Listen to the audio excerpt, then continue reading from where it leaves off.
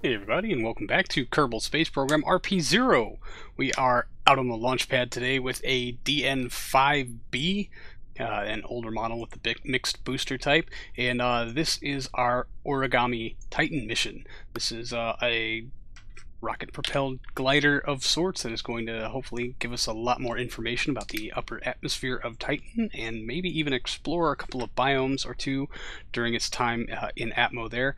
We just came out of time warp where our relative inclination with the moon is about where we want it, so we'll get this launch underway. Throttle is set to full, SAS is on, ignition sequence start.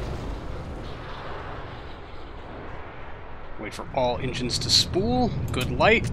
Random extra clamp here on the launch pad causing me a little bit of worry. And we're clear.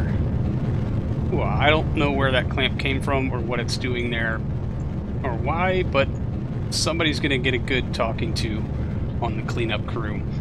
So initially this mission was slated to go up on a DN2 or some mixed model variant between DN2 and DN5. Ultimately, we decided to abandon the Aero capture part of the mission at Titan and go just straight for propulsive capture. You'll see the changes that have been made to the design once we get these fairings off, but the added weight of propellant necessitated a larger lift vehicle, and I think that we can actually make this happen on the back of this DN5B. Even though it is a little older, it's not the most efficient design. It's certainly outclassed in every way possible by the DN6, and could probably use an update just because we could use something of its capacity without having to have the massive expense of a DN6. But for now, this is where we're at, and this is how we're working with it. So I'm going to start leaning into this gravity turn a little behind schedule and trying to tune our inclination with the moon so that we can get a clear, direct transfer to Saturn, because I think we've got the power to do it. And I will see all of you in orbit. And now, in retrospect, I should have double-checked the tonnage of the complete package instead of just slapping a rocket underneath it based on what I felt it looked like it should be able to do, but there'll be a whole lot more on that later, I'm sure, as will some of the other glaring mistakes I've made with this build. As it turns out, I'm really bad at building things on live streams. I tend to consistently make mistakes that I should know better than. Bringing up the fuel levels on these mixed engine DN5 boosters. Again, I keep forgetting that the one in the sub-assemblies menu was not dialed in, and every time I think about having to go back and make the changes, I say I will do this after this next step, and then promptly forget, or run out of time and then forget. Something along those lines.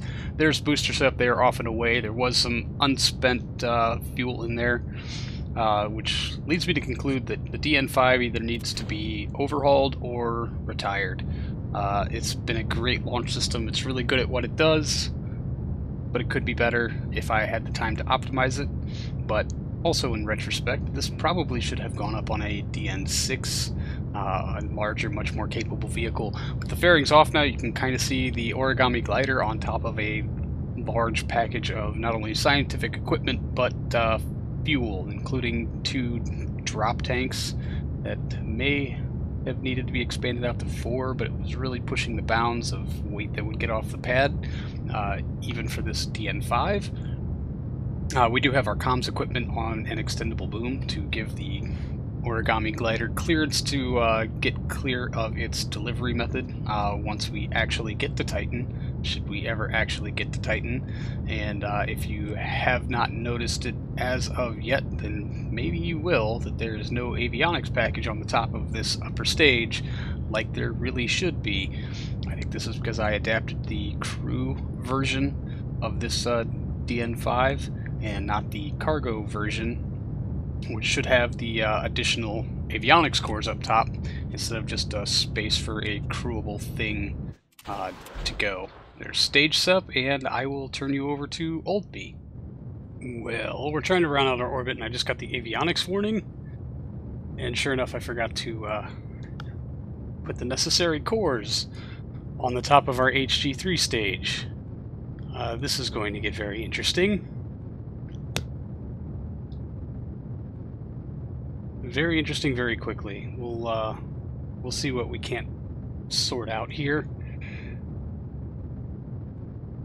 I'm so stupid. The conundrum right now being is that I cannot adjust the pitch to properly round out our orbit, so we're aiming just a bit high. Thankfully, we staged at a place where it's not going to be terrible, and the staging didn't offset us in such a manner that it's going to throw this whole getting to orbit thing through a loop. So lucky there, but it's just not going to be anywhere near a circular orbit, and nor am I going to try for it. Anyway, yeah, here's old me to finish out the burn. Shutdown. 400 by 146. It's absolutely terrible, but it is what it is. So we're gonna get rid of this and bring up our pork chop planner that we've not had out in quite a long time. And hopefully we can still salvage this mission. Eek.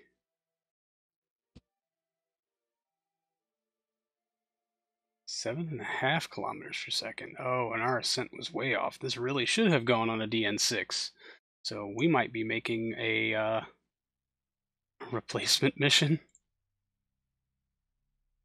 It's in 1 hour. We can use Mech Jeb to angle us at the node, and I'm hoping we can use staging to get ourselves to fire up that engine. That's why I shut it down. Electric charge is holding steady even at night. Let's go ahead and turn these back on so we can see our mass array of junk that we have left in orbit, getting ever increasing by the day. Alright, 5 minutes out. Let's see if this works. Maneuver. And go away. It's trying. Unstable, risky.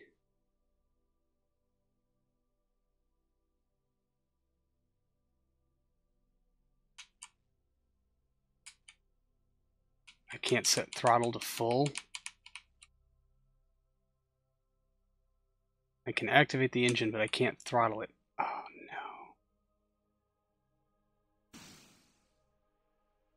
no. Flight computer it is.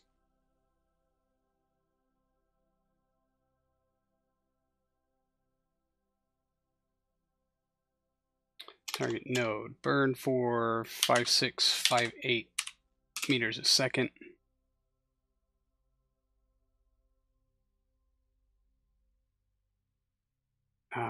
Throttle. Burn. Yes! Oh, flight computer. Now, if you could... Yeah. Flight computer boogie. And I'm not turning it off because this is our only shot.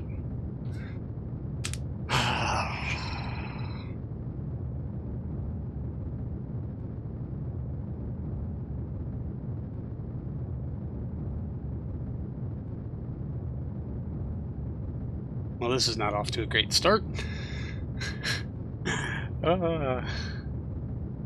Hopefully it'll still work out. This little mission. You know, maybe, maybe not. I think we're gonna go build a backup, put it on a DN6, make sure we don't forget the avionics cores. In the meantime, we'll just enjoy this nice little wiggle.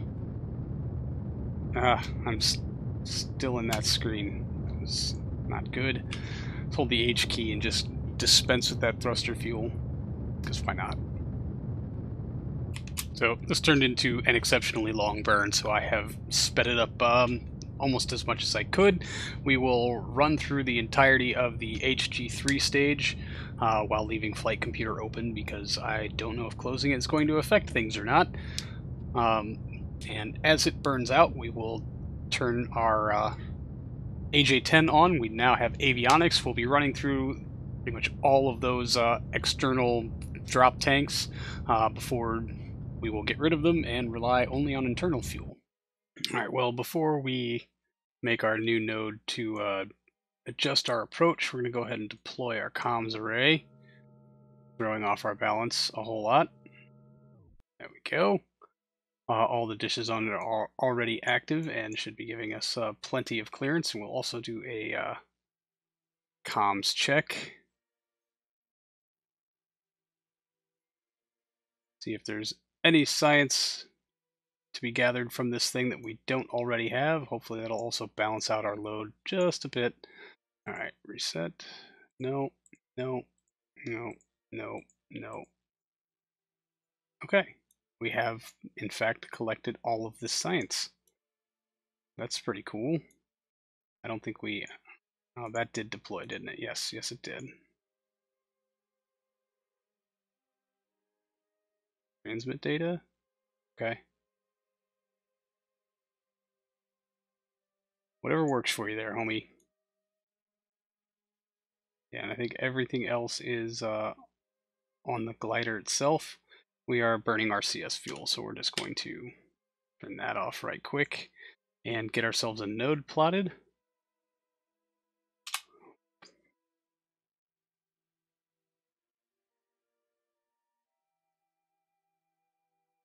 Now it's going to take way longer than a minute, so let's slide that out considerably.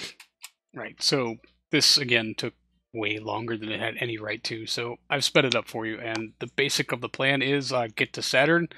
A flyby of Titan once should help us correct our inclination, and then repeated flybys should help get us someplace close to where we can assert ourselves into orbit.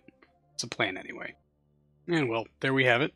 That will be our flight path to intercept Titan.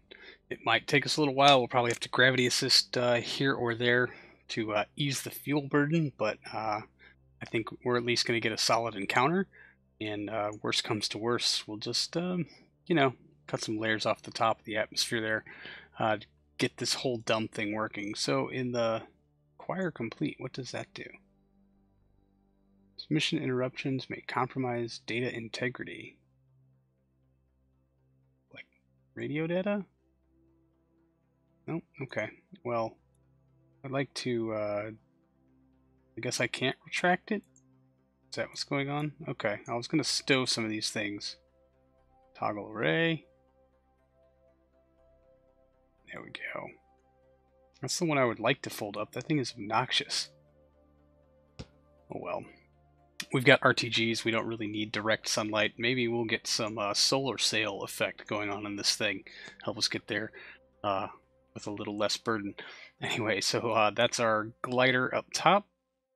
Hopefully we'll get him safely deployed into Titan's upper atmosphere, and maybe we'll cover a couple of biomes. It does have some fuel and some engines, so maybe it'll be able to stay on station for a while. Oh yeah, there's this little tiny fuel tank right here that I should probably just empty into this one, because why not? How cute. Anyway, alright. That's going to do it for this episode, everyone. Thank you so much for hanging out. I really do appreciate it, and I will see all of you in the next one. So until then, see you later.